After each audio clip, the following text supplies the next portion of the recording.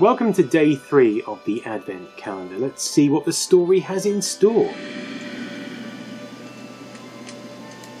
Rumble narrows his eyes and looks tough.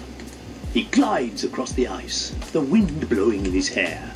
In front of him lies a black circular object, a motionless puck awaiting the thwack of a hockey stick.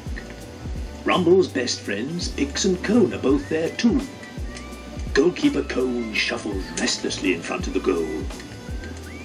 Rumble swings back his hockey stick and lets fly at the puck. It zooms directly towards the goal.